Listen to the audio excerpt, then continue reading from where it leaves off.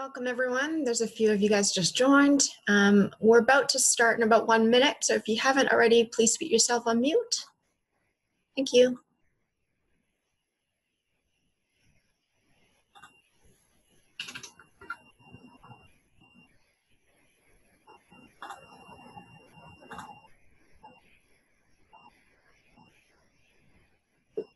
And we've launched a poll. You'll probably see it just on your screen there. Feel free to fill it in.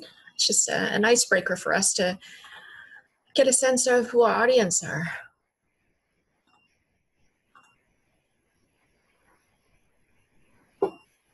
Okay, everyone, Craig, Diane, Dom, we're ready to go. Over to y'all. You're on mute. All right. Hello, everybody. I'm just going to talk slowly here and waste a little bit of time for all of the late geologists to come on board.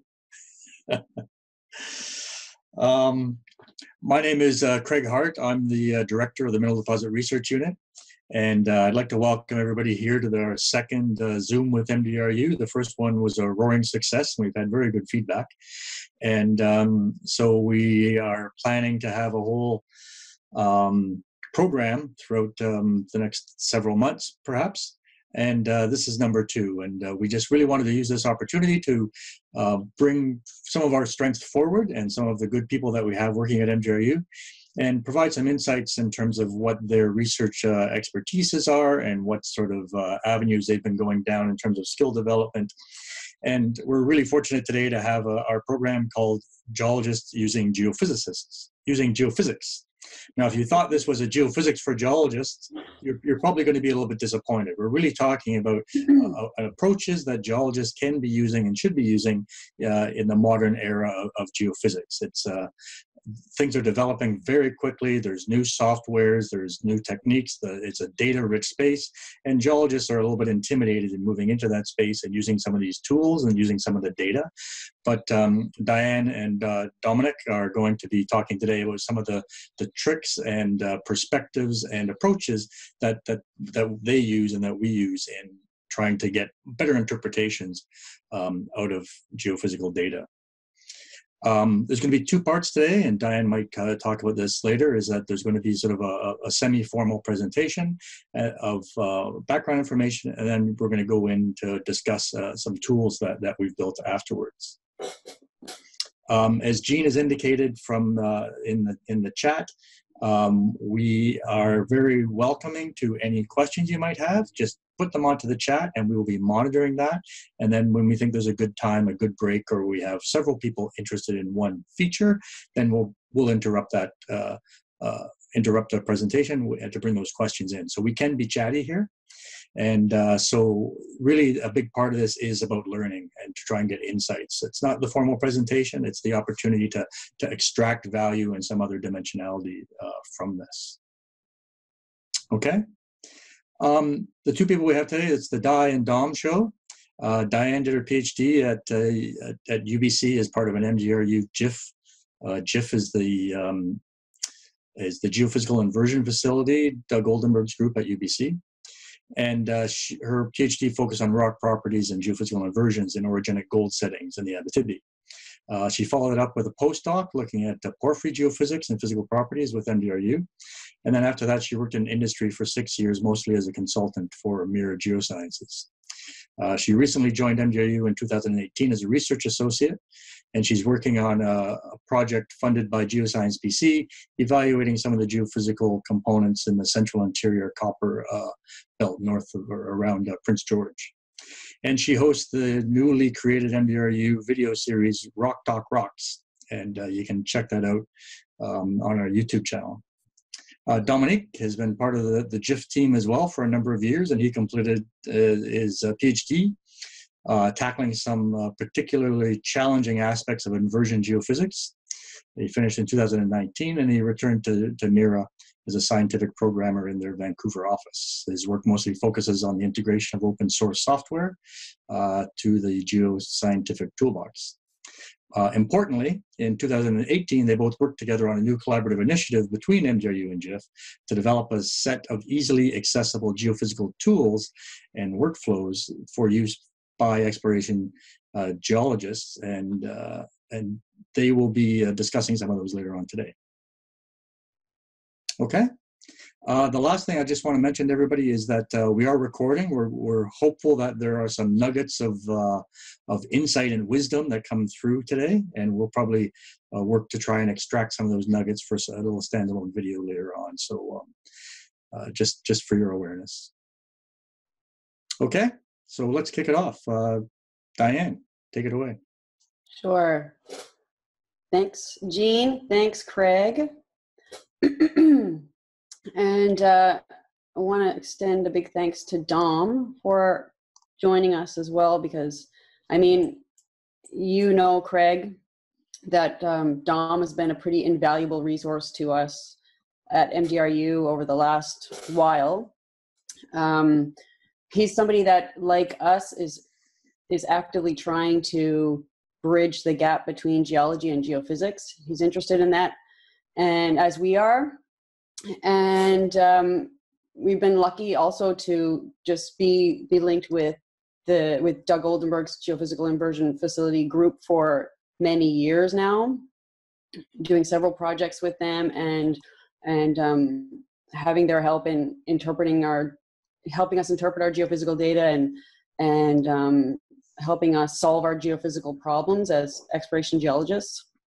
So we've been lucky to have these links, and Dom is our current link.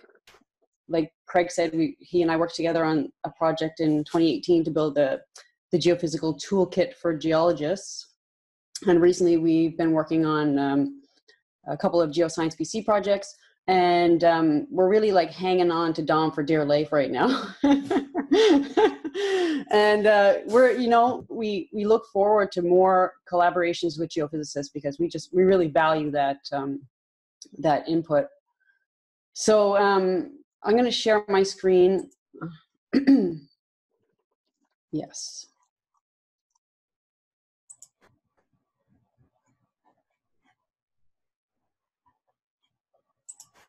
With my presentation, Geologists Using Geophysics for the Greater Good. So as Craig also mentioned, this is broken into two parts. The first is just sort of, it's the more presentation side part of the presentation, and it discusses areas where geologists can contribute to geophysics, to interpreting and collecting geophysical data. So that's broken into three parts, and three different areas where geologists. I'm a geologist, so I might say where we can contribute, and those areas are building physical rock property knowledge. We can also contribute to geophysical exploration planning and data integration and interpretation. And then the second element of the presentation today is a short demo of our toolkit that we built, the Geophysical Toolkit for Geologists, and we call it the toolkit for short. And we say for geologists, but for geophysicists and whoever. Actually, it's just a handy set of apps for anybody that's interested in working with geophysical data and making some quick maps. So first of all, I'm going to begin by discussing these areas where geologists can contribute to interpreting and collecting geophysical data. First of all, we're specifically talking about mineral exploration here, but obviously, geophysics is really important as well for understanding geology. So, I mean, if you've got a geological problem or mapping problem, we can use geophysics to unravel possibly some geology in areas where we might not have the exposure. So most of us know geophysical methods are very regularly used in mineral exploration. It lets explorers see geology at depth and below cover over large areas. So it's a great resource for us. And we will get the most value from geophysical data when the geologists work together with geophysicists to collect and interpret it. And it's funny that Sergio just pointed out, our poll there was, how do you deal with geophysical data? Myself, with our team of geophysicists within our organization, or a contractor, and Sergio said, we deal with it as a team. This is what this presentation is all about, and we didn't include that in the poll, and he is completely right. And I write this right here. We get the most value from geophysical data when we work with the data together. And on the bottom of the screen here is just a couple of images from my PhD, which is a while ago now, in 2009, and where I used magnetic data and IP, induced polarization data and models, to do some targeting in an orogenic gold environment. So in order to complete an exercise like that, we need the geologist who understands what kind of what do the rocks look like and what are their properties in an orogenic gold setting, and then we need the geophysics and to interpret that based on this knowledge that we have. So we need geologists and the geophysicists to make that kind of thing happen. How can geologists contribute? So I love this picture, and this is also from quite a while ago, from around 2010. I don't know if Thomas Bissig is on there, but he and I were up in the Mount Milligan area doing some sampling, and we borrowed Doug Oldenburg's Max-Min instrument for collecting electromagnetic data, and we were just being totally ridiculous with this thing, just like going through all these crazy alder bushes and just collecting some information about the overburden in the area to bring back to Doug and his team. So this was kind of funny. We were just it was a little bit embarrassing to share pictures like this, but so this is a geologist doing geophysics, literally. But how can we as geologists better prepare for collecting geophysical data? How can we be more confident in interpreting geophysical data? And how can we actively participate in geophysical data modeling? And so the very first answer to all of these questions is rock properties. So as geologists, we know rocks and minerals, and it so happens that rocks and minerals are the primary controls on physical rock properties, and physical rock properties are what geophysical surveys respond to. So there it is. There's the link between geology and geophysics. Physical rock properties. We need physical rock properties to plan our geophysical programs, to interpret our geophysical data, to constrain our geophysical models. And this is something that geologists can bring to the table, our understanding of rocks and minerals and rock textures and mineral distribution. And then just on the side here, I just want to point out, so we've got some pictures of rocks and some physical property data. And then on the bottom, this is an inversion that was done, a geophysical inversion that was done by Doug Oldenburg and his team a while ago, again as well, in the Mount Milligan area, showing the magnetic susceptibility of the subsurface at Mount Milligan. And this was generated from magnetic data. So I'm just gonna, for those who may not be familiar with geophysical inversion, what that is generating a model of the Earth that is able to predict that geophysical data that was collected. So a susceptibility model in this case that is able to predict the magnetic data that was collected or reproduce that magnetic data. So physical properties are really important in two ways when it comes to geophysical inversions. And I'm going to let Dom talk about this a little bit in a minute. But so when we invert our geophysical data, for example, when we invert our magnetic data and come up with a magnetic susceptibility model that can produce that data. So magnetic susceptibility model, magnetic susceptibility is a physical property. So in order to interpret our inversion models, which are rock property models, we need to understand rock properties. So the other place where rock properties comes in with inversion is constraining geophysical inversion models. So often we do geophysical inversions where we generate these 3D, 2D, 3D rock property models of the Earth. And often we do this an unconstrained inversions to begin with. And they're kind of more smooth models. And eventually we move towards constraining these models. So adding information to these models, constraining the geophysical models in order to get a more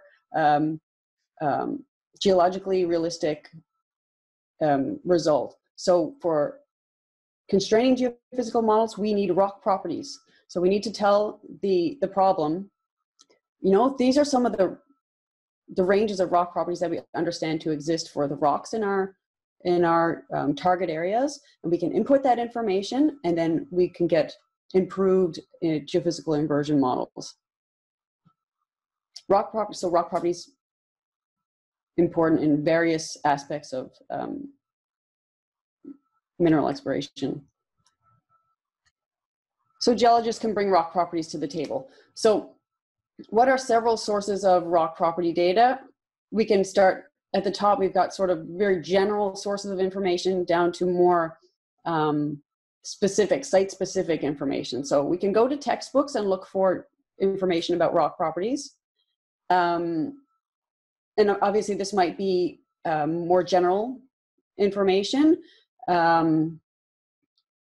can go to papers, articles that have been written where they discuss rock properties, or maybe rock properties in specific study areas. And so we can look for areas that are similar to the sites that we're working in, similar to our exploration properties, and try to find examples of rock property data from similar in geologic settings.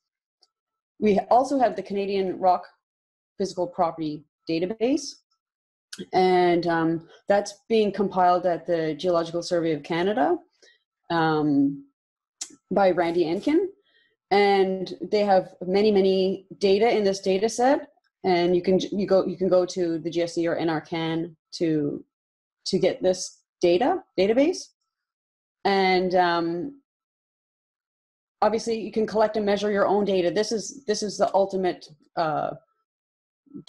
solution here, because you're actually sampling the specific rocks that you are going to be working in.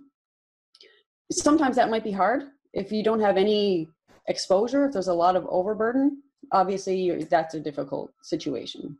So you might have to rely on rock property information from similar districts. But if there's outcrop or drill core, you have a possibility right there of collecting your own rock property data and getting a sense of what the general rock properties are for the rocks that you are going to be specifically working in.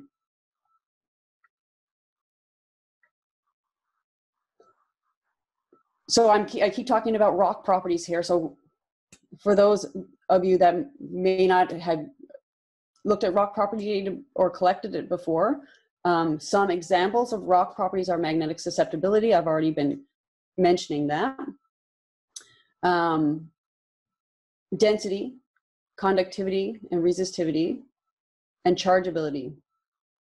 And like I said before, geology and minerals control the properties of the rock. And I just listed here some of the main controls on these specific examples. So magnetic susceptibility, the main controls on magnetic susceptibility and the magnetic susceptibility of rocks is the abundance, distribution, grain size, and texture of magnetic minerals. And usually the most abundant magnetic mineral is magnetite. You can also get magnetic pyrrhotite.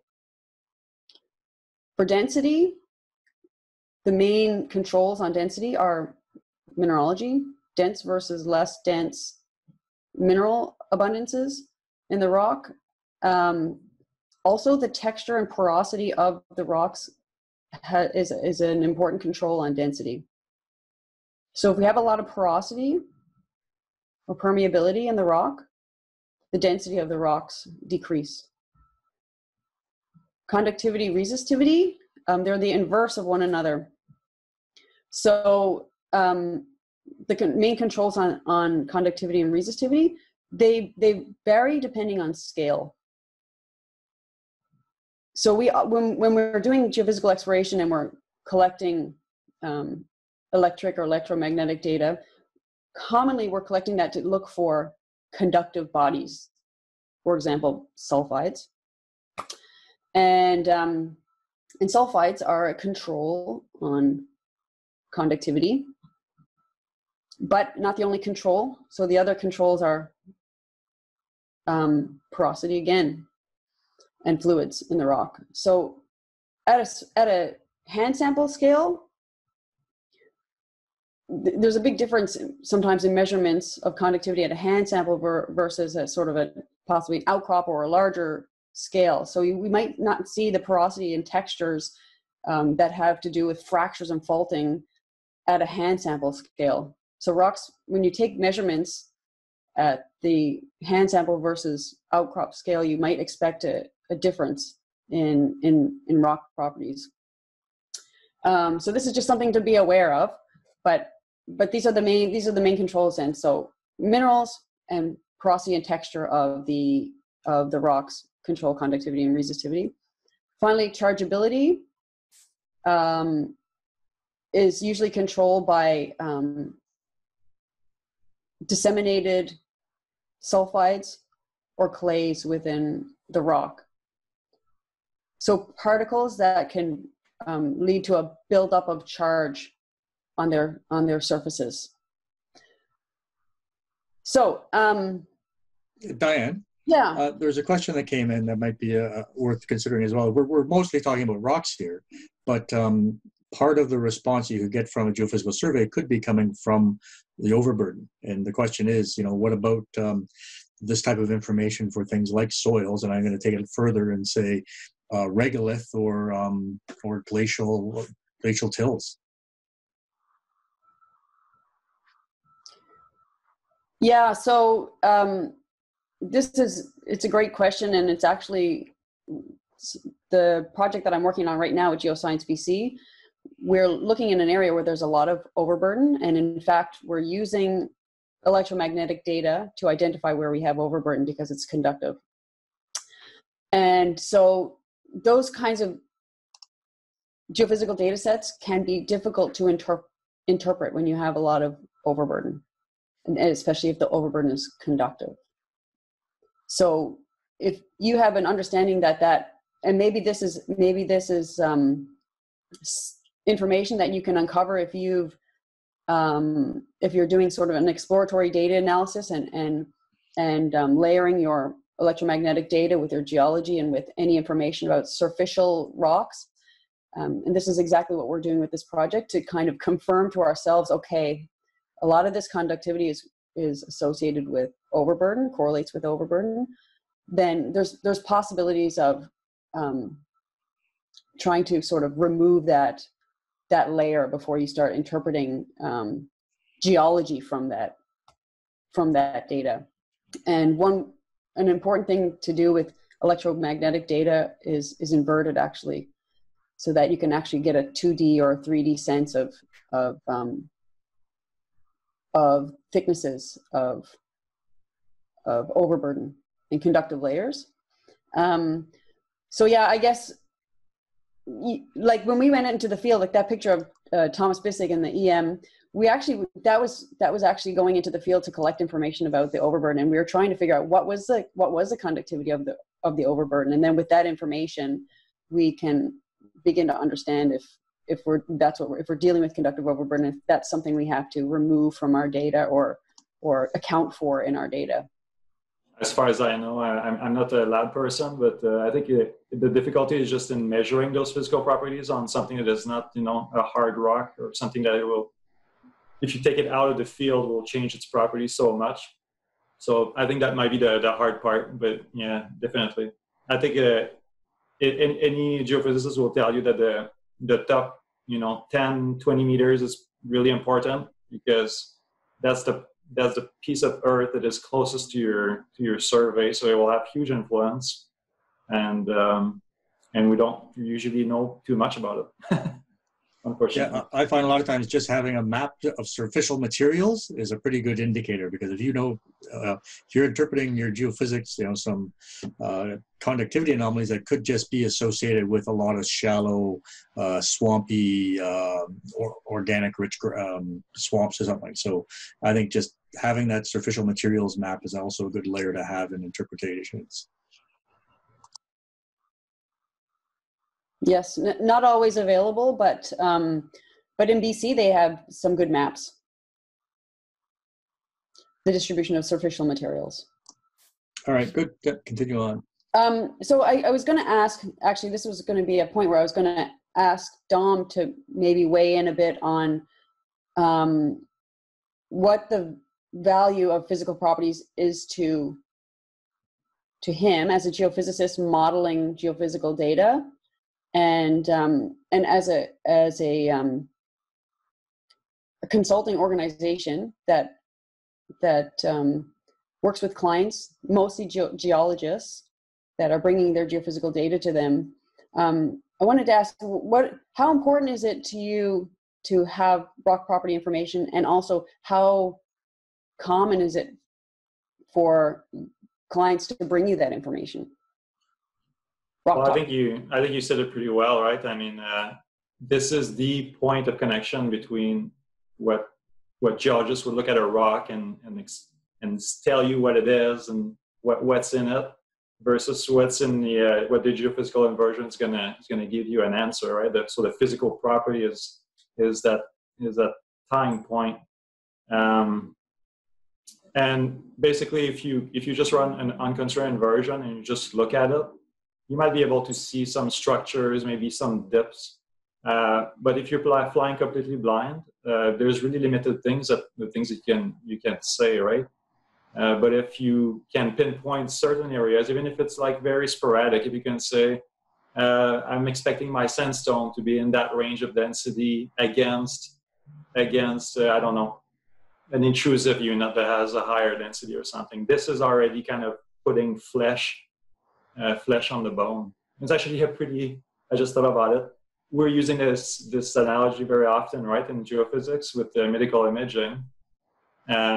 Doctors, when they look at a CAT scan of the slice of a human body, they like to be able to say, this is a bone, this is flesh, this is blood or whatnot.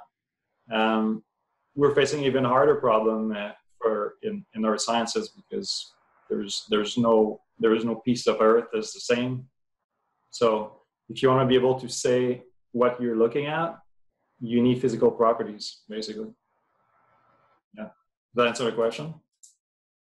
Yeah.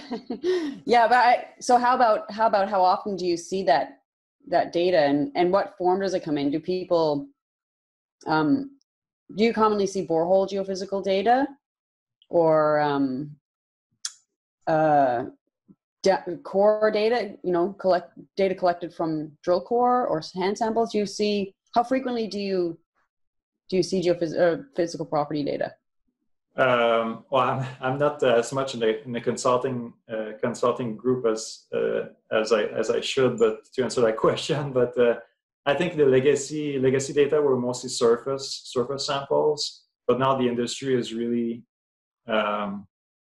ramping up to just take all the multi-physics on the cores, and sometimes clients they do have it and they don't even know. Sometimes they have old 403 101 reports that are sitting on their hard drive somewhere, and the more they can bring to the table, the better it is. And the most multi-physics too, right? Not just susceptibility, but density is crucial.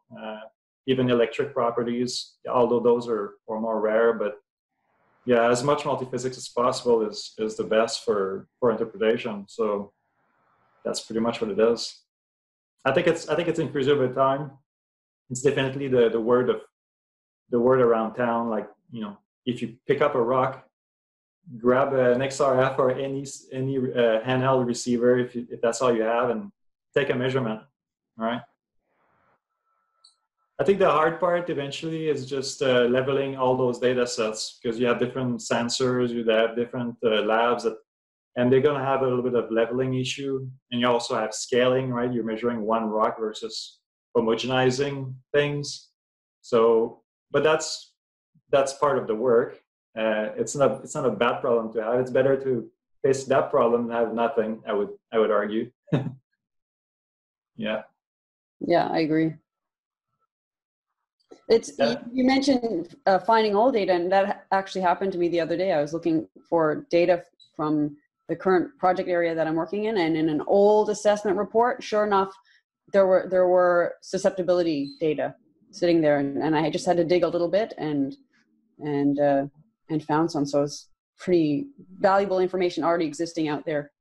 Yeah, that's such a big part of the consulting business, is just data, bringing all the data together in one spot, leveling things if they have to, changing the coordinate system, and then just looking at all of it, all at once.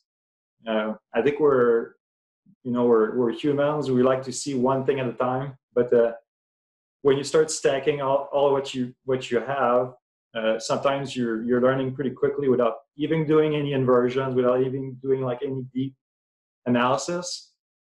Just seeing it all sometimes sparks like ideas or like intuitions. Yeah. Thanks. So I just said here, and we talked a little bit about that just then. All of these can be measured with a variety of instruments. There's more portable handheld things like susceptibility meters that you can rent or buy. They're not that expensive. And you can just run these along your core. It's very easy, or on outcrop, going around and just collecting measurements from outcrop.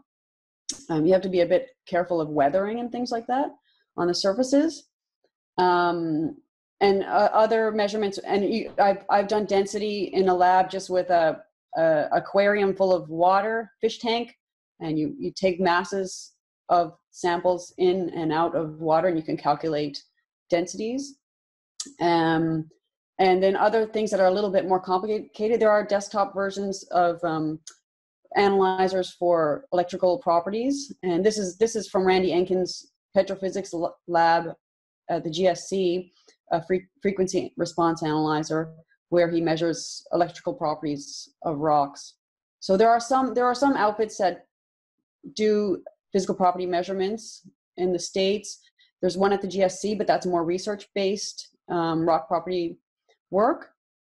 And then, so there are some, again, and there's also borehole rock properties that can be collected. So there's many different ways to collect this information. Okay, and I'm just going to point out some of the work that's been done at MDRU.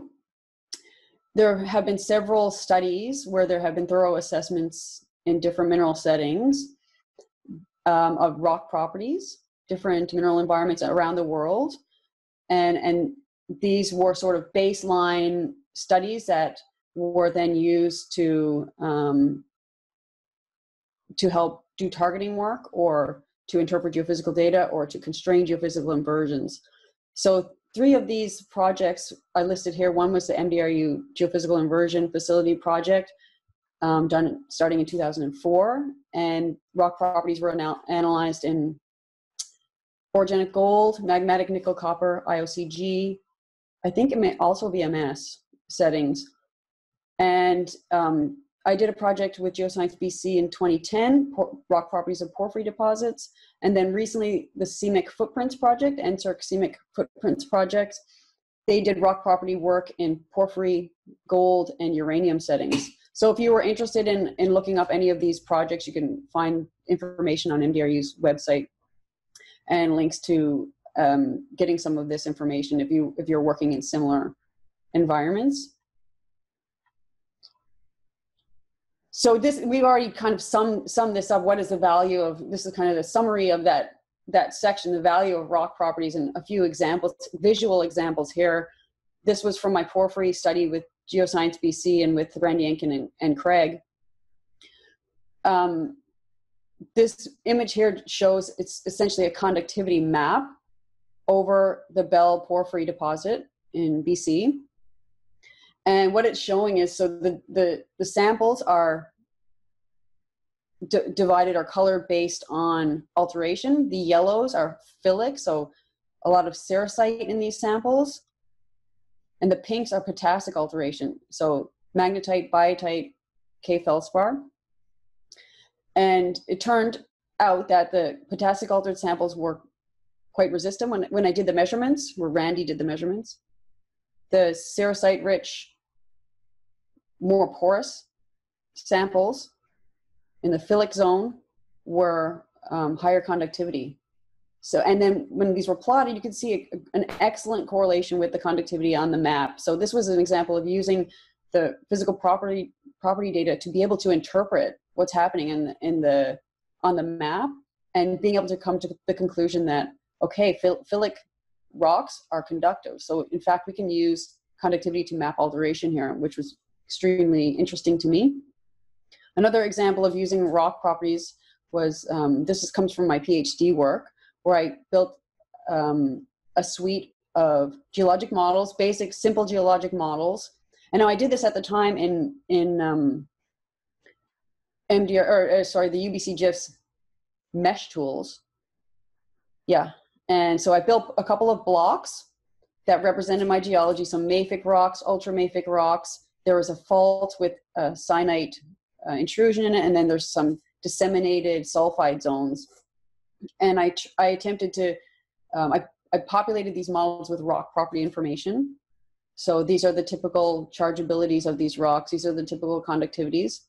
And I created geophysical data, and we inverted it to see whether could we actually see these targets.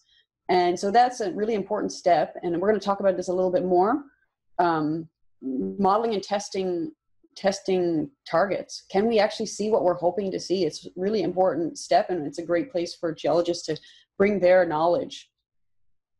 And then this comes from Nick Williams' thesis, PhD thesis, where he took information. This is in the Agnew-Wiluna greenstone belt, and he took rock property information and used it to create a predicted basement geology model.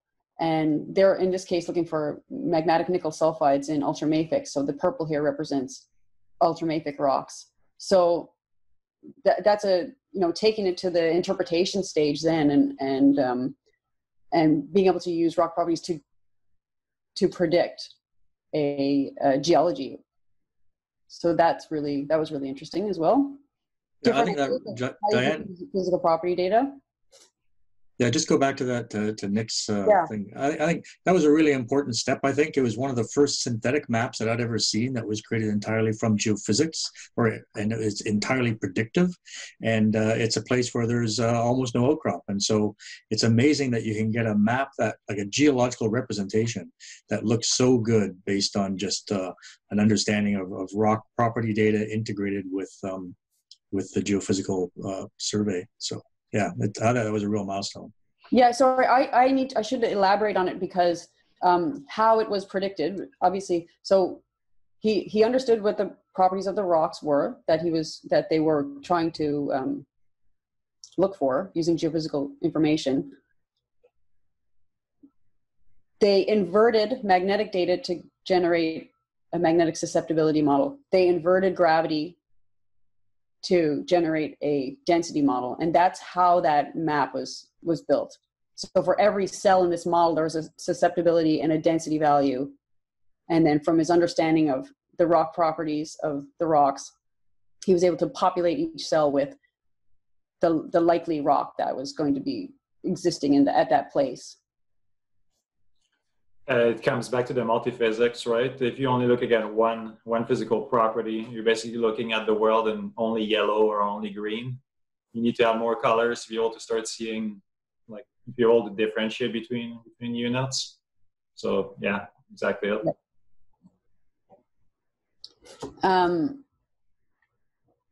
So okay, I'm going to move on to sort of the second area where geologists can contribute, and again, it's with their knowledge, obviously with their knowledge of the target that they're looking for and the geology that that target sits within. So this is an important opportunity to collaborate with your geophysicists that might be going out and collecting or designing that survey, collecting that data. So you sit down together and you define what your target is. Obviously, rock properties, what are the properties of the target that you're looking for and the geology that's hosting that target? What are the typical distribution of rocks and structures, textures, overburden, depths of targets, shapes and sizes of bodies and zones? Okay, and once we've defined the target, okay, in light of this, now what geophysical methods will apply? And are we looking at direct detection of mineralization, or are we using geology to try to vector into mineralization? So direct detection, usually we're talking about massive sulfides when we're doing direct detection, something that's a cluster or a body of sulfides that's large enough to be directly detected by a geophysical method. In other settings, like say, for example, orogenic gold or porphyry, we might have more of a disseminated distribution of sulfides. And it's not always easy to directly detect those sulfides unless they're in larger masses or bodies. So in those cases, we're often looking at vectors. So we're trying to use geophysics to find vectors to mineralization, structures and host rocks and alteration. What is the scale of exploration we need to consider? And what are the scales of the features we want to see? So on the side here, I just have kind of two different scales represented of exploration. This is the sort of west coast of Chile, and with a whole bunch of porphyry deposits indicated in the circles, in the white circles there. 100-kilometer scale bar there. So this is hundreds of kilometers. And you can see these porphyries sit along the sort of arc parallel structures. And a lot of times people have noted that they're sitting where we have these cross-cutting structures that cross-cut these arc parallel faults. So at this scale, we're probably going to be looking at something, using geophysics to find something different than what we might be using geophysics for at a more local scale. We're probably using geophysics to find structures, obviously, and geology, and rather than direct detection of mineralization or alteration and things like that. And then, so this image here shows, it's an alteration map from actually one of these mineral deposits in Chile. And there's a 1 kilometer scale bar. So at this scale, okay, our strategy is going to be different. We might be looking at geophysical data now to identify or map alteration zones that are at a 1 kilometer or 500 meter scale. So scale is a really important thing to consider in terms of what methods we're going to use to collect information, and as well as so different methods may apply at different scales. We might be using more magnetics and gravity at a regional scale, and then coming down to a local scale, we might be using more electrical methods to look directly for sulfides or porosity of the rock.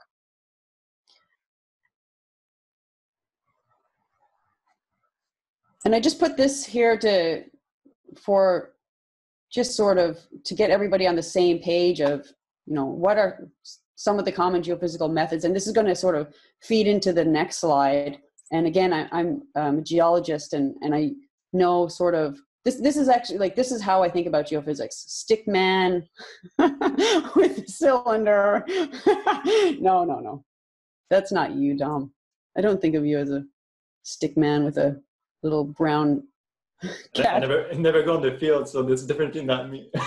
My hands are too fragile for this. Okay. Yeah, so it's some of the normal methods that we use in exploration. Magnetics, we're looking for magnetic material, bodies that, looking for the effect of magnetic bodies on the Earth's magnetic field.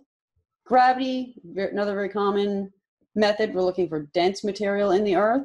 and the effect that that might have on the gravitational field. Electromagnetics were inducing a current, or we're looking at the effect of natural currents in the earth, and measuring the secondary currents that result from contact with conductive bodies. So we're looking for conductive material usually, and electromagnetics will show contrast between conductive and resistive material in the earth. So that where we have contacts, geological contacts, and geological breaks, it's going to affect the flow of current within the earth, and we can measure that. DC resistivity and induced polarization methods. These are usually ground surveys. Again, we're looking for conductive material with DC resistivity methods. We're injecting a current into the ground and measuring the voltage in two different areas and looking at the difference in voltage. And again, the geology is going to determine whether the current is going to be able to flow or it's going to be impeded. So that's where we measure the difference in voltage from one area to the next. And then to find out more about the conductivity of the earth and the flow of conductivity. And then induced polarization, like I mentioned before, commonly used to look for disseminated particles, usually sulfides, which are highly chargeable. So charges can build up on these particles when there's a current introduced to the ground. And we can, often these methods, induced polarization, is used in porphyry or orogenic gold settings, where we do commonly have disseminated sulfides occurring. So those are just kind of the typical methods we see in exploration. And so now I'm going to just go to a slide that talks a bit about what methods are commonly used in specific mineral settings. This comes from Ford et al. It's from geophysical signatures associated with Canadian ore deposits. And you can go there if you want to see more and read more about geophysics of mineral deposits in Canada. So how this is broken down, the red dots indicate methods that are highly effective in looking for these particular mineral deposits, a particular mineral deposit. Green is moderately effective method, and blue is a generally ineffective method to look for that particular style of mineral deposit. And then the different methods are broken down: magnetic, electromagnetic, electric, gravity.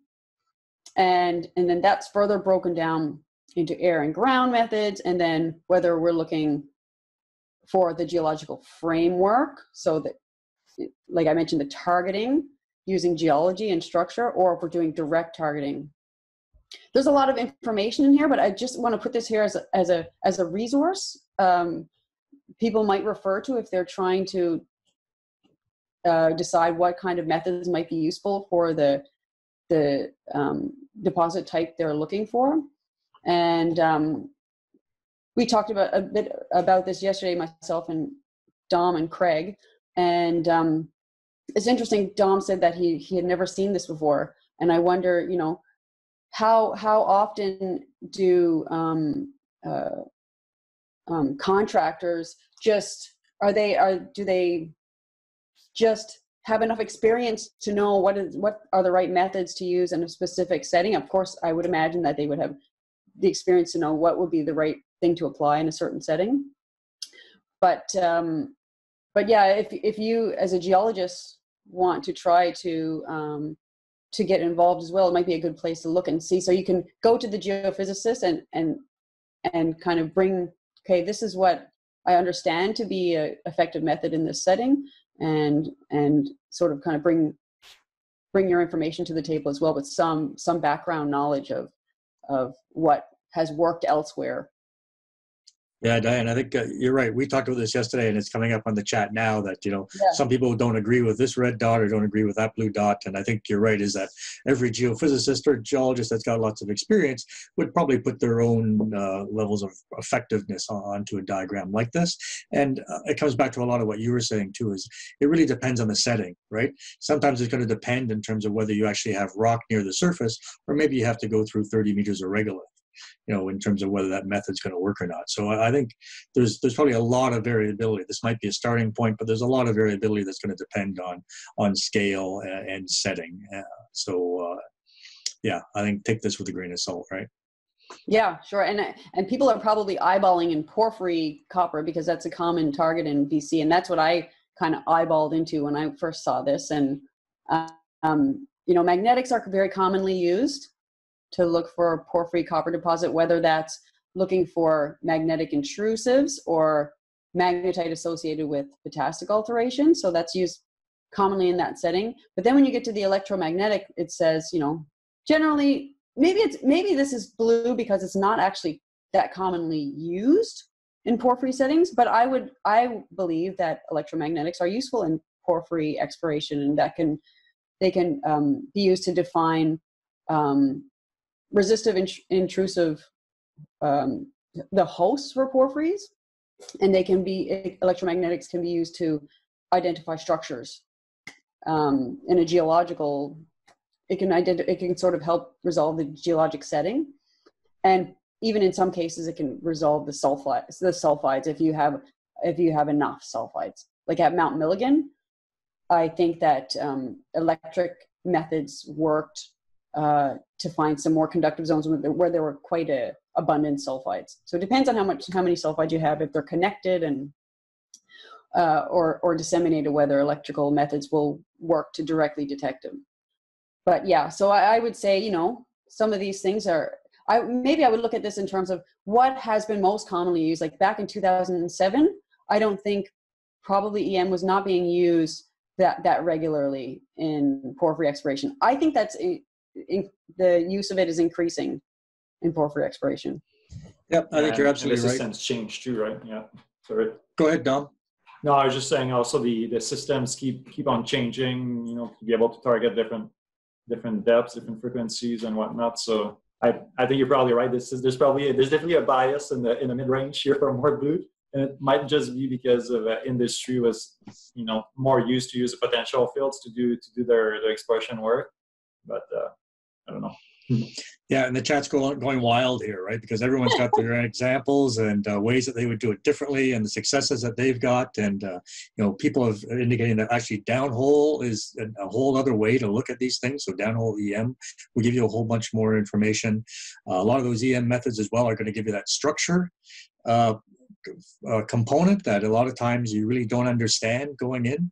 So this is looking at ores, but really I think most geophysicists today recognize that it's the container that hosts the ore system that is really important. So you need to know where the faults are. And so there's a lot more to it. And Sergio naturally has brought up his concerns with anisotropy, and he's given a nice little paragraph in the chat on why that's important. So yeah, I think it's great that we've lit up the opportunity for everyone to bring in their own insights. Yeah, let's capture that chat, and we should just post the transcript of it and for people to refer to on our discussion group on MDRU. That would set up a big discussion. Then Todd's saying, rather than relying on choosing geophysic types for your specific deposit type, confirm the decision. The idea is based on setting, geology, geometry, rock properties, etc. So you're right. It's very dependent on the setting, I think is the messaging there. Yeah, maybe the message here is we shouldn't rely necessarily on this generalization. You just wanted to stoke controversy. I know how you work. It's fun, yeah. Okay, so I'm actually going to ask Dom to say a little bit about this. So this is I want to discuss a little bit about testing our hypotheses, our geologic hypotheses. I'm sorry, I keep trying to click the Zoom thing away here. Yeah, and and how, so it's going back a bit to, oh, can you hear me? Okay. Going back to testing and synthetic modeling and testing whether or not we can see our targets. And like, I believe it's a very important and valuable step in our exploration process. If we're using geophysics for exploration, we test our expected targets. Are we going to be able to see something at a certain depth, a certain size, shape, with a certain with certain physical properties? So we just included this slide here, and I think this is from your PhD. Is it, Dom? No, it was a presentation that we had done at the BCGS, the BC Geophysical Society, using the open source tools. Basically, the idea with that slide is just that this is something that Doug at UBC has been preaching for years, right? Is that we have the numerical tools to kind of forecast what the survey would collect. So for you as a geologist, if you want to make sure that you're spending money, you're spending your money wisely, it's basically free to run those simulations, other than time, right? Obviously, but the codes are out there. There's a lot of tools that are free for you to use, and you'll be able to forecast ahead of time, like, what is the size of the anomaly that I'm looking at? What kind of line spacing should I need if I'm looking at a target? I don't know. If it's like a 200-meter wide target, how wide should my survey should be? Those kind of questions can be answered ahead of time, mostly if you have physical properties, right? So I think if you have an expert, like, let's say Todd, what Todd was just saying is exactly in line with what he was suggesting, is that ask your colleague, your fellow geophysicist, and they can run those simulations for you at a time, and that will save you a lot of money and efforts, I think. Unfortunately, it's kind of underused as far as I know, but it's good practice, definitely good practice. Okay, I'm actually having some technical difficulties. What is on my screen right now? Nothing. Okay, it's back on. It's back on? Okay, I can't, I've lost my screen. Can I log out and log back in again? Yeah, sounds good. We'll wait for you. Okay. Yeah, this would be a good opportunity for Dom to do a little song and dance now. Yeah, do you want to talk about SynTag, Dom?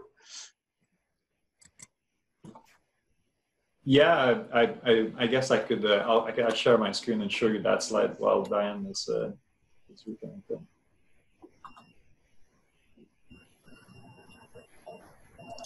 I think her Wi-Fi may have jumped, so she's probably going to switch over on the other side.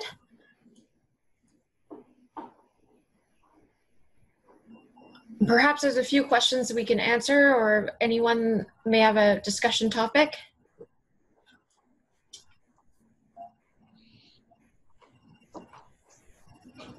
No questions? Dom, were you going to show, put up a slide? Yes, can you see my screen right now? No. No, not yet. I'm just gonna... It says that I'm sharing, but... There we go, yep. Okay, this is Dianne. Dianne's next slide while she's coming back on. And this is my little plug for the open source Python package called SynPeg, and many people at UBC and now other universities are collaborating on. And this will basically give you the tool to forward model any possible geophysical experiment. And so if you would like to do exactly what we're talking about, kind of forecast what the survey could give you, you just contact one of us. So you can go online on the webpage or get us on Slack. We have like many ways for you guys to reach us, and then we can help you get set up. And yeah, basically give you the chance to see what geophysics can give you ahead of time. and to do inversions as well. So that's it. Hopefully Dianne joins back.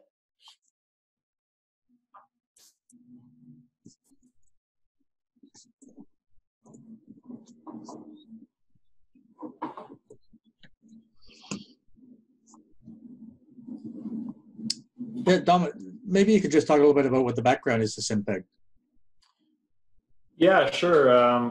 Well, this is, as I said, it's coming from geophysical inversion facility. Jeff, Doug was the chief for many years, even decades, and coming near the end of it. Basically, the idea is that the further we go along technically, the harder it is for both graduate students to collaborate, to advance geophysics as a field. And it's also way harder for people that are coming outside of geophysics to start using it, using the inversion codes, the foremodeling codes and whatnot. And so the idea is to start moving to the open source so that everybody can collaborate, can see what's happening under the hood, and to be more basically collaborative in the advancement of inversion codes. And then at the same time, because it's written in Python, we can leverage all the other tools that are available in the open source stack. And then Dianne's going to show you our little contribution near the end of the talk, right?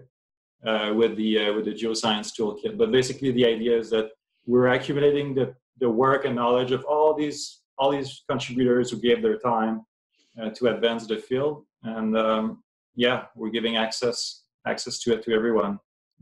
So that's kind of the mission of SIMPEG, specific to inversion, geophysical inversions. Dianne, you back? I don't have to do the rest of the talk. No, I did have my backup computer, but I Zoom. It was Zoom. I blame Zoom. You're all good. Good to go. Yeah. Okay. Thank you, Dom. So yeah, I don't know what you said about data integration, but obviously this is important. This is what Sergio was talking about. This is a team exercise, and as I was mentioning earlier, there's really two aspects to it.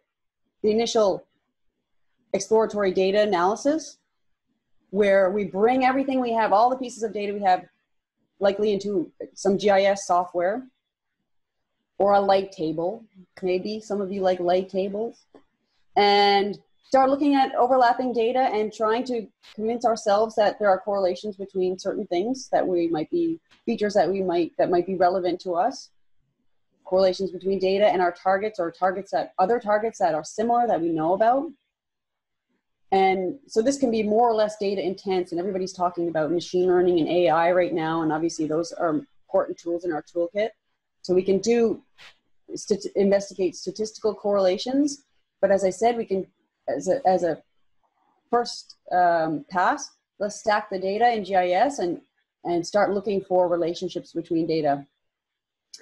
So the other element to integrated analysis is, like I was talking about before with DOM, so it's a direct integration of data, like putting all of your data information onto a single grid where you can start querying information, like Nick Williams did in his PhD. He's got susceptibility density data on a single grid, and then you can start querying and checking correlations statistically between things. So integrated analyses provide confidence and help validate our interpretation. So another thing that I'd like to say about integrating data, especially geophysical data, typically we're going to review that data before we plan our program. And I would say, review this data, then bring it into the field when you go into the field. And most people, I'm sure, do. But, it's funny that I didn't do that at the times that I've been in the field, not frequently lately, but in the past, I think I neglected that, to bring the geophysical data into the field that I've done some interpretations on, and then follow up on some of the things that are interesting to you, some of the anomalies. And for me right now, this is really relevant to the project I'm working on with Geoscience BC, because we're looking for magnetic anomalies that might represent oxidized intrusions that might be related to porphyries. So my interest is, okay, we've got all of these magnetic anomalies. Are we sure they're all intrusions? So you look at the map, you make some interpretations, go into the field and try to check and see, okay, do you have any evidence that there are other magnetic bodies that might be lighting up the map? And then you can begin to start ruling out things. So yeah, bring your geophysical, start with an interpretation, even if it's very preliminary, bring that into the field and follow up.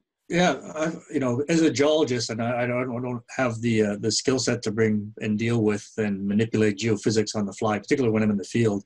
And so I do a lot of what I do just in GIS, and then I output it as a PDF, and I bring those PDFs into the field in an app called PDF Maps, or it's an Avenza map app that is free or was free.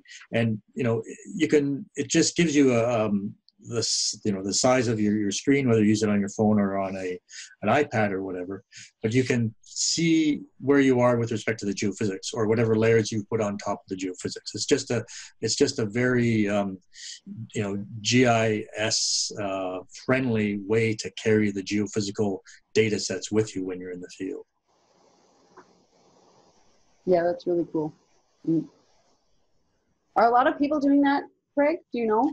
You know, I think there's a community. Like I know in the Yukon, they've put all of their geological maps into, they've been all geo-referenced, and they're all available for download from the Avenza Maps store. And so whenever we run field trips, we always make a map that is geo-referenced that people can have with them on their phone or their iPad or tablet or whatever. So yeah, I think, you know, there are communities where it is a common feature, and I think it's got so much opportunity, particularly just as I said, for, you know, you can take 100 maps into the field on your tablet as opposed to packing them as paper or trying to get them up on your laptop all the time. Yeah. I just included this slide here. This is a plug for my current project, and that Dom has worked with me on again. It's part of Geoscience BC's Central Interior Copper Gold Research Project, and this is just an example of sort of some of the preliminary data stacking and information gathering that I went through at the initial stages of the project to try to you know, convince myself that there were relationships between things that needed to be followed up on. So the left image here is the study area. It's in the Quesnel terrain in BC. And this is a magnetic inversion slice in the background, regional magnetic data inversion. So this is a susceptibility map. And on top of that, I've got some interpreted structures and the purple are interpreted magnetic bodies that come from more high resolution magnetic data and Arcan magnetic data. And so, you know, I was looking at these things initially to see, okay, do we have any correlations between more deep-seated magnetic bodies, which might be representative of magmatic centers possibly, and some of the more shallow, high mag anomalies. So it's just and also the structure. So it's an example of just stacking data and looking to see, okay, are we looking for the environments that we understand to be hosting particular style of mineralization. And then on the right was another interesting thing that started to come out of this work. It's more unraveling the geology in the same area, where underneath here we have gravity data, and the black lines are the existing BC geology polylines. And so you can see, first of all, the gravity in the center of the map here, where there's extensive cover. So mapping is very difficult, if not impossible here. So we're really relying on geophysics here. You can see the gravity's cross-cutting some of these, some of the geologic trends in the center of the map. But this is also corroborated by, see, the blue lines here represent interpreted resistive bodies from EM data modeling. So we've got something here in the center of the map where gravity highs are correlating with resistors. Is this some kind of mafic or dense mafic massive volcanic packages or something like that? So these are the things I'm following up on for that project. But again, an example of stacking data and integrating data and getting a sense of the geologic setting. Dianne, there's a question. What are the contours over the magma? What do they represent? The contours are from the NRCan magnetic data. The TMI. And then the colored grid is it's a magnetic susceptibility map, essentially. Right. Okay. Yeah. So it's the magnetic susceptibility of the subsurface, but from more regional scale data. So this is from the Quest magnetic data set, which was a bit lower resolution than the NRCan data. So we can see deeper features. Okay, so I'm gonna move forward and do a little demo of the app that we built, or the apps, the set of apps that we built. Right, but maybe before we go into the second part, Sure. we can just clear up any questions that might be out there. And I know there was a couple where not so much questions, well, in part, I guess, but emphasizing the importance of survey design and line spacing. And of course, that's always a question that comes up in terms of, what are the preferred line spacings in terms of a lot of this survey acquisition. I don't know whether either you or Dom want to address that, but it's a question that's really been coming up.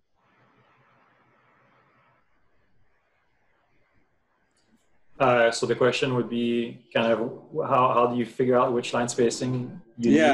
Yeah. Well, yeah, that's obviously depends on what the size of the objects you want to be able to resolve, right? Because the inline data is always going to be very fine, but you're limited by how wide the aperture, if you want, of your survey is, and that's where the forward simulation is going to be really nice to do, because if you're not interested at anything, I don't know, between 50 meters, below 50 meters, then just forward model a block at 50 meters, and you'll know at what depth you're expecting it and what kind of signal you're gonna see, and that way you'll answer right away your question. If you only want to grid the data after, how well can you grid an anomaly of 50 meters wide at 200 meter depth?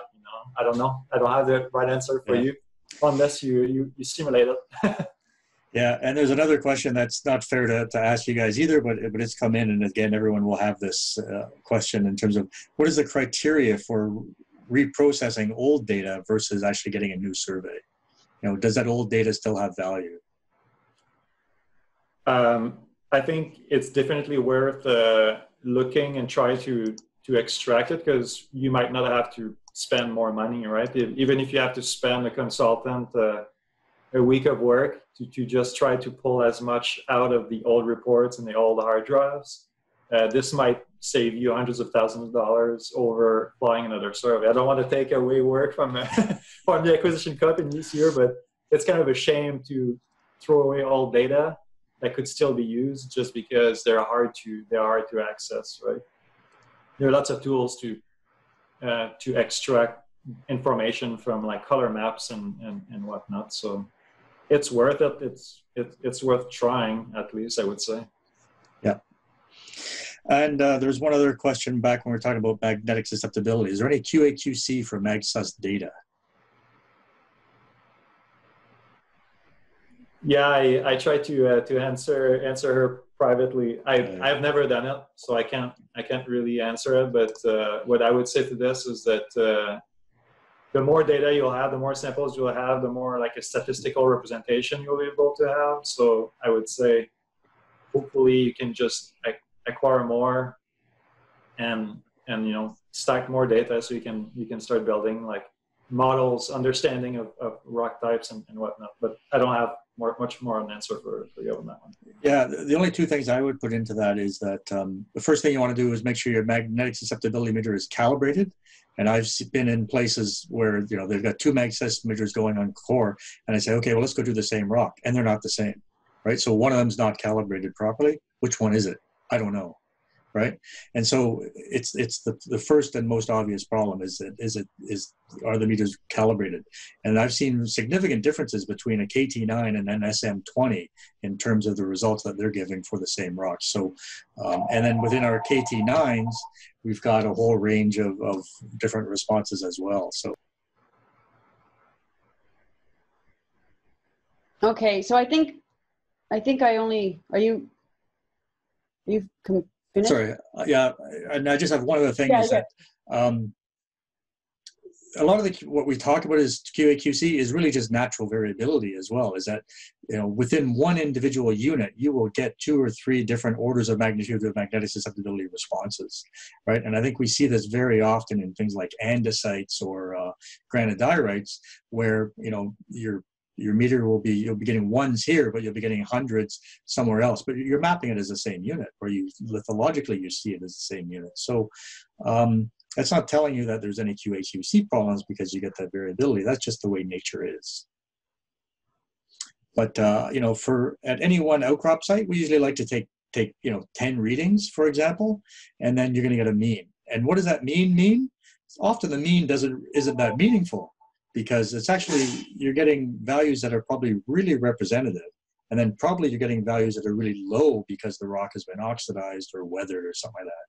So the mean is just giving you the representation between the high and the low, and maybe that's sort of what an aircraft would see if you're acquiring an airborne survey, but it's not really representative of the rock as well. So, you know, there are variabilities in there that you just need to understand in order to best use the data. And we kind of briefly talked about this yesterday, right? Is that the absolute value of susceptibility of a rock is when we talk about, like, you know, trying to compare this to a geophysical survey and geophysical inversion, the absolute value of susceptibility is probably not as important as just a relative, what is compared to the rock next to it. This is much more easy to integrate in knowledge in terms of geophysical inversions, because the value in the model will never match the value on the rock, just as you said, because of like variability and homogenizations of, like, you know, bulk properties and everything. So yeah, and just having relative is much more important. Yeah, so. Yeah, no, that's good. And Bill Morris just posted a reference to a recent manuscript on the variability of outcrop magnetic susceptibility and its relationship to porphyry copper deposits, which is a really good starting point to understand that. Thanks for that. All right, good. I think we've cleared up the first part of this, and so Dianne, maybe you can go forward with the icing on the cake here. Yeah. So I only have, looks like I just have about 15 minutes. So I'm gonna this might be a little, you know, we might be underrepresenting what we can do with this toolkit here, but I just want to give you a sense of what's available for people to try out. And if there's any questions, you know, we'll post the website for this. If you have any questions, you can email me or Dom. My email is available on the MDRU website, and Dom's contact, I guess we can provide. You can probably find it on the Mira Geoscience website. If you have any questions about these apps and using them, because we would love people to use them. Yeah, so we focused on magnetic data, building these apps, because they're, you know, prolific data sets, and they tell us a lot about geology and structure, and they're a great place to start for data integration. So I'm going to give this a shot. So it's the Geophysical Toolkit. Now I might need to share. I need to share my browser, okay? So you're going to try and take this real time? Real time. Oh, that's always fraught with... No, don't worry about it. Don't worry about it. Okay. You know what? I'm just going to have to look up. I don't think I was able to. So you can Google UBC GIF to get there. I actually often do that, but, and into their Geosci resources. Okay, and this is where you can find SimPeg as well. And their Geophysics for Practicing Geoscientists page, which has a lot of information about geophysics, geophysical methods, and it's built for geologists and geoscientists that are not geophysicists to learn about geophysics. Okay, we go in here, and the toolkit is in here. Toolkit, okay? Toolkit.geosci.xyz. Okay, so the toolkit, we've broken it down into 4 sections. So we've got just background on magnetic data. This comes directly from Geophysics for Practicing Geoscientists, comes from the UBC GIF page that I just mentioned, but paraphrased, and you can link back to that page for more information. So it's just background information on magnetics. Then we've got some case studies, so a synthetic case study and a real-life data case study using Geoscience BC's Search 2 dataset, magnetic dataset. We've got an area where you can work with your own data. And then the last section is just considerations when you're interpreting magnetic data. So I'm going to just show you quickly the case study section. So I said we have synthetic section and a real life data section. And you can read through this, but you can see this is the geophysical data produced from a synthetic model we built. This is the real life Search 2 magnetic data. And on each of these pages, you're linked to a series of apps where you can go in and interact with the synthetic or the real life data. And I'm going to show you an example so you can see what these apps look like, okay? So for the synthetic modeling, one useful page is the magnetic data visualization page. I'm just going to quickly show this because I want to move on to an example using some BC data. But for example, you can come in here.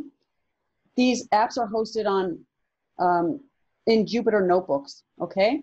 So when we launch this Finder, it's going to spin a little bit and it might take a minute or two, okay, to load up the app.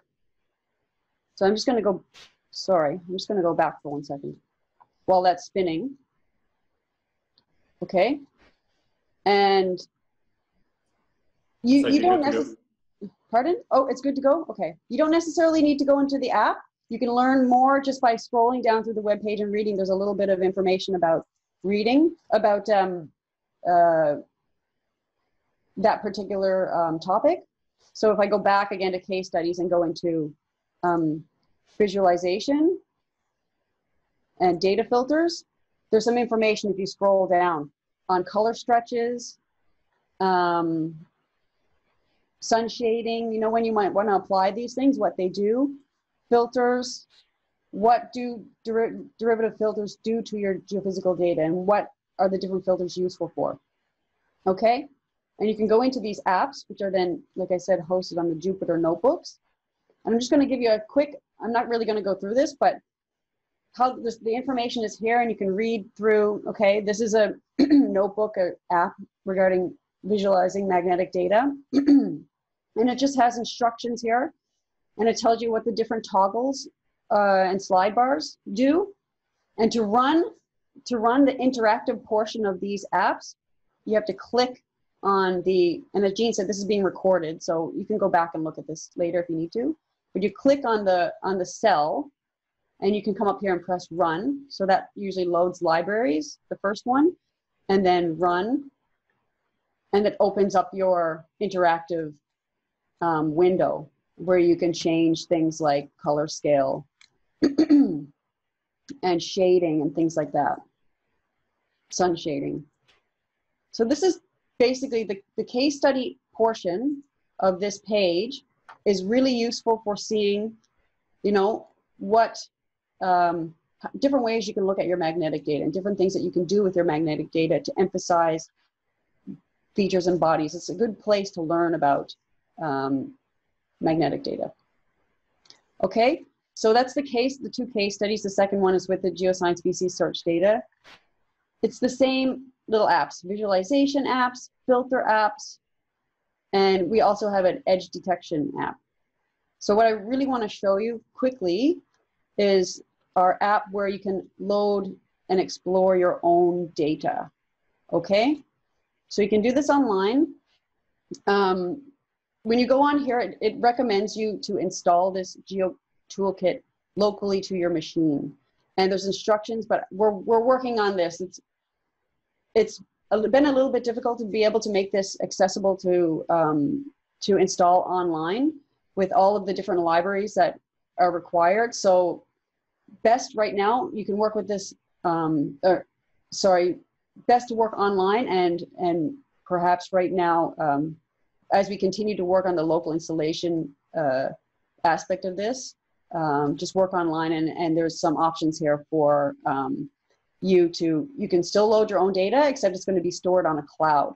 So you might want to consider privacy issues and things like that. But what we've done is made available almost all of the BC geophysical magnetic data sets. I just extracted them from NRCan website and we placed them in a link to a folder. And you can, if you're interested in looking at BC geophysical data, you can pull down that data and start using it in here, okay? So again, like I said before, these gray cells, you need to run these to load all the libraries that you need and also to start up the different widgets. Okay, so we're loading libraries in these first couple of cells. Press run. And again, the instructions are all here for the different widgets and parts of the apps where you need to enter information. Okay, so I'm just going to go through and show you this sort of in a concise way as possible what we can do here. Okay, so I'm going to show you where you can right now grab some BC magnetics data and take a quick look at it and export maps for yourself. Okay, so this is really the beginning of this user page here. So this is where we've already input a link to the BC geophysical data sets. Okay, you can put a link here to your own data if you've got your data on a Dropbox or a cloud. Okay, it cannot look, if you're working online, it cannot look locally on your computer, but if you've got your data in a Dropbox or on a cloud, you can put the link here.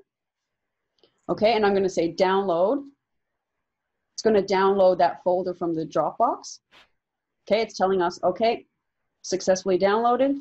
Look in the folder.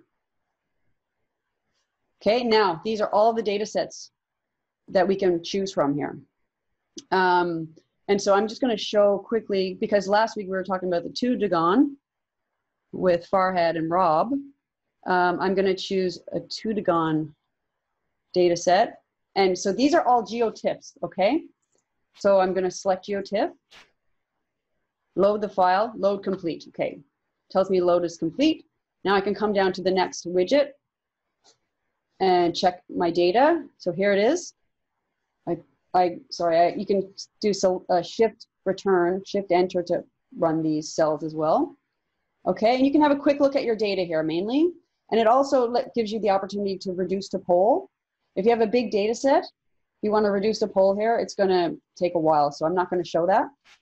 And to reduce to poll, you need your inclination and declination. And it describes that in the notebook. So I'm not going to describe it here. Okay, so then we can window out data that we're interested in with this next widget, okay? So you can see here, there's a box, and we can define our area of interest or data set that we want to look more closely at by just sliding these bars, changing the width. Okay, I'm going to try to zoom into where the area that Farhad and Rob were looking at for during their discussion last week in the 2-Dagon. Okay. Okay, so this is where we're going to look. This is showing where the data that we're windowed into. And now we've got the visualization app here. And you can change, as I mentioned, color scales. Okay, you can change the range of data. We've got histogram equalized as a default. And now these are sliders that change the transparency of the data and the sun shading. So let's say, okay, I'm going to reduce the sun shading a little, make it more transparent. You can change the azimuth of the sun shading. Okay, and then I can export that. So I give it a name. Let's say it's 2. And you can export as a GeoTIFF. Okay. And actually you can add contours, which I think is really awesome. But you have to the way you add contours is you have a starting value, you put the contour interval, and then where you want to end that. It'll add the contours, okay? And now I'm going to export that. Okay, it tells me it's exported it. So in order to collect that, then you actually have to go to the cloud. So you go up to this little symbol. Again, this is written in the notebook, so you can follow the instructions there. And if you right click on it, you can go to the cloud and collect that exported map. Okay, we have to go into the notebooks. So that's where all of these apps are stored and the output from those notebooks. So if I look for 2, okay, I can download that file. Okay. And then I'm just going to go to the next one quickly and show you. This is filters, data filters. You can do all the different derivatives. For example, this one is first vertical. It looks a little bit noisy. You can change upward continuation, maybe to get rid of a bit of the noise. Okay, again, you can export that. And you can export your contours as shapefiles. And you can change the projection system as well on the output. So you have to look up the EPSG code. So the EPSG code for this data was automatically filled in. Say if you wanted to export this to lat long or something, you could Google the EPSG for that and then put it in here and export to a different projection, which is an amazing tool there. And then we have depth to source estimation, which I'm not going to really get into, but I just want to show you. So that data then went to my downloads folder. Okay. I'm going to just go to, you can still see my screen. I'm going to go to Google Earth. And I'll just quickly show that so you can bring it into Google Earth because it's a GeoTIFF. Okay, we're going to file, import. We're not seeing your Google Earth. No, okay.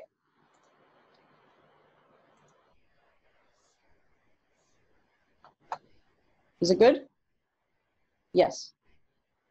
Okay.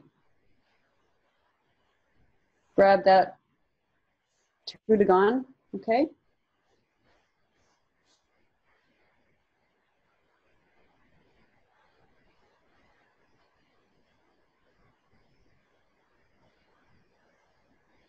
Okay, and you can bring it right into Google Earth. You can change the transparency of it.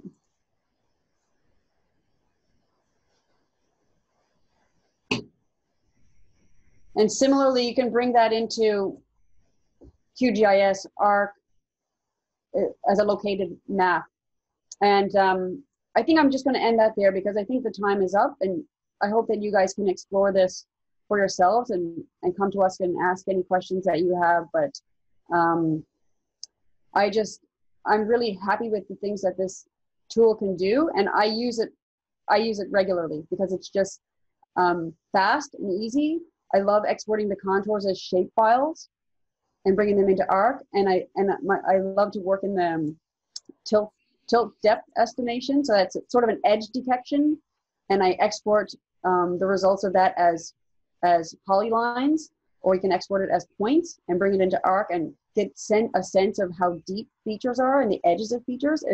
I think it's a really great place for geologists to go and learn a bit about magnetic data, what filters do, then be able to import and export some data of their own. Dom, do you have anything you want to add to all that? Well, it looks like the mag is is pretty associated with the topography here. So here's a caveat to everyone. It's important to look at your mag with respect to topography. There is a big intrusion here, and that's the one that Farhad was discussing last week. I think the old Baker deposit or mine is in here somewhere. I was looking closely. I think this might be in this valley somewhere. Oh, it's up here, I think. I don't know. Seems to be where the... Yeah, I've played a little bit with the data in this area, and there is some really strong structural control, and the structural control is defining the valleys, and the structures themselves have a lot of magnetite destruction along them. And so, yeah, there is this real, like, I believe that the relationship between a lot of the topography and the magnetic responses are pretty close to real. It's a mix, right? Yeah. But yeah, Dianne, I think you're right. We are out of time here, but you know, the messaging that I think is really important here is that these are not just little kiddie tools. These are incredibly, there's a lot of sophisticated components within here that allows any geologist to easily access the opportunity to modify and manipulate geophysical data. And for so long, that's been so intimidating to most geologists because the programs are expensive. It's a big buy-in. There's a steep learning curve.